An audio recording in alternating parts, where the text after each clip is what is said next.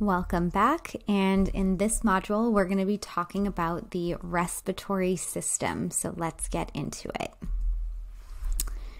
So the respiratory system, its function is to provide oxygen to the body cells for use in creating energy. This is accomplished through gas exchange to the cells, delivering oxygen and removing carbon dioxide as waste. It can be divided into the upper and lower respiratory systems. So we can see over here, the upper respiratory tract is the nasal cavity, the pharynx, and the larynx.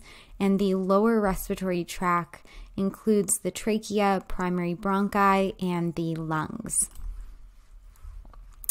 So first, let's talk about the airway in the respiratory system. So the airway includes the nose, nasal cavity, mouth, pharynx, larynx, trachea, bronchi, and bronchial network. So that is all of this. The airway is lined with cilia.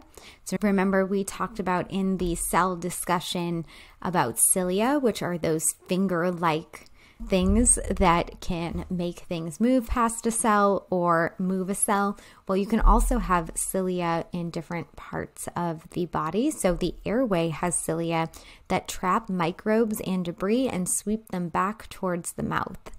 The goblet cells make and secrete mucus that protects the lining of the respiratory tract.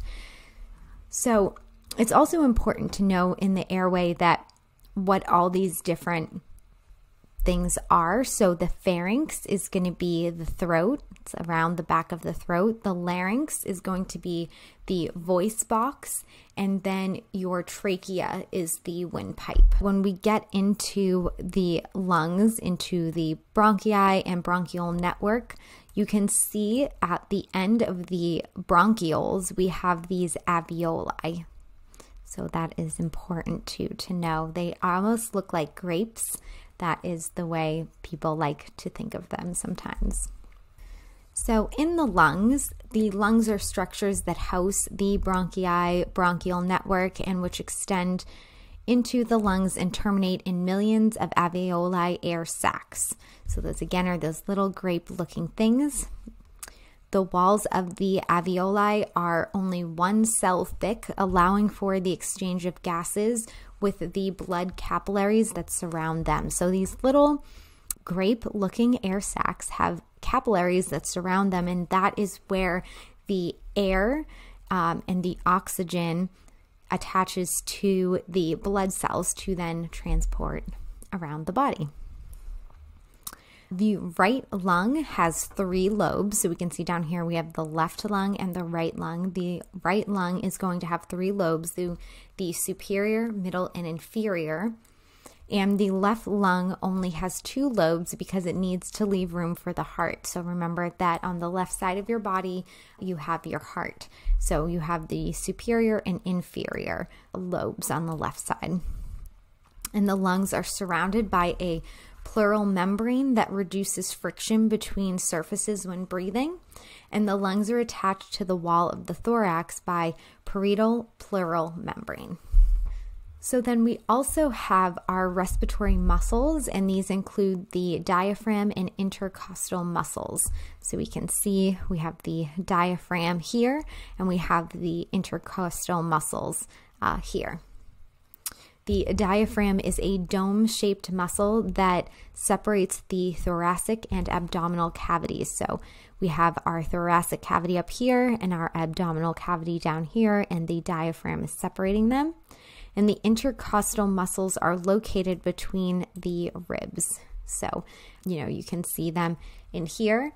It's also good to know that when you, when you inhale, your diaphragm contracts. So when you breathe in, your diaphragm is contracting so that it can allow space for that air.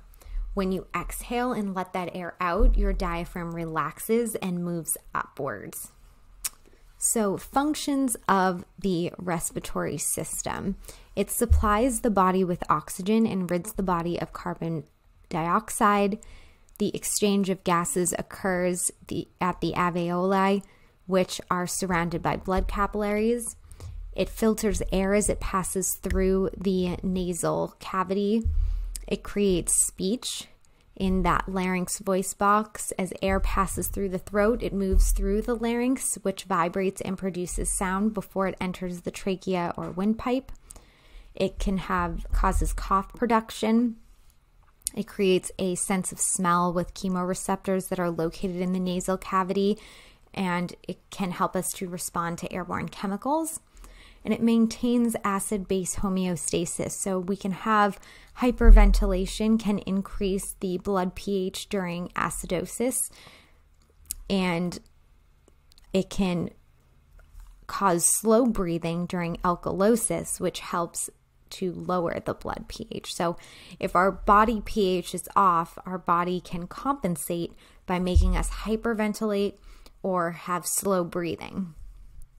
Again, comes back to the body always wanting to maintain homeostasis. So the breathing process, during the breathing process, the diaphragm and intercostal muscles contract to expand the lungs. So we had talked about this in a previous slide. We have when we inhale, the diaphragm contracts and the intercostal muscles contract to allow air to come in. And when you exhale, the diaphragm is relaxing and the intercostal muscles relax, because it will increase the size of the chest cavity. As the volume of the chest cavity increases, the pressure inside the chest cavity decreases. When the diaphragm and intercostal muscles relax, the size of the chest cavity decreases, forcing air out of the lungs. The breathing process is controlled by the portion of the brainstem called the medulla oblongata, which when we get into the different lobes of the brain, we'll talk more about that. But the medulla oblongata monitors the level of carbon dioxide in the blood and signals the breathing rate to increase when these levels are too high. And ventilation breathing is a regular rhythmic process which moves air in and out of the lungs. So the gas exchange process, this is an automatic process where air is inhaled through the nose, passes through the naval cavity, pharynx, larynx. So if you think about it, you breathe probably thousands of times a day and you don't really even think about it. So it is an automatic process.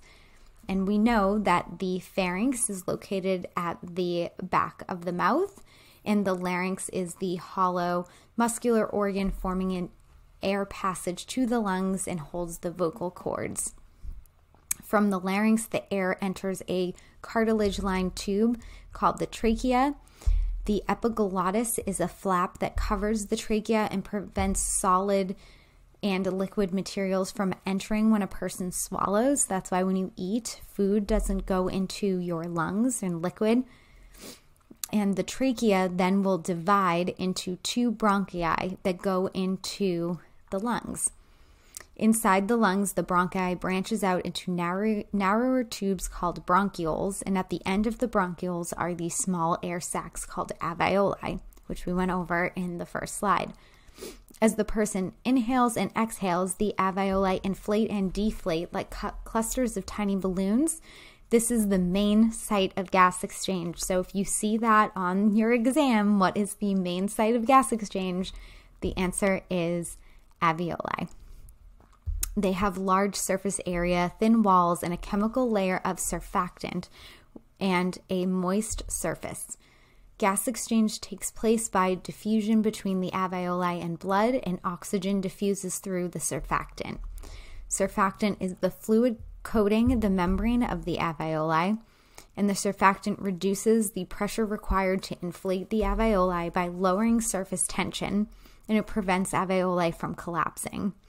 Oxygen passes through the alveoli wall into surrounding blood capillaries and into red blood cells, and oxygen is carried on hemoglobin. When a person exhales, the process is reversed. Oxygen and carbon dioxide are exchanged at the alveoli, and carbon dioxide is released as a waste gas. The diaphragm flattens out to draw air into the lungs and expands to force it out. So we went over a lot of this in previous slides, but this is a nice summary of the whole gas exchange process. So you should definitely memorize this process. And that is the end of the respiratory system. So definitely go back through this, make sure you understand that whole gas exchange process and understand the anatomy of the respiratory system, the location, the pharynx, the larynx, the trachea, how it divides into the two lungs, the alveoli. Make sure you understand all of that. And then there will be a supplemental PDF worksheet so you guys can do that and take the quiz. And then I'll see you at the next module. See you there. Bye.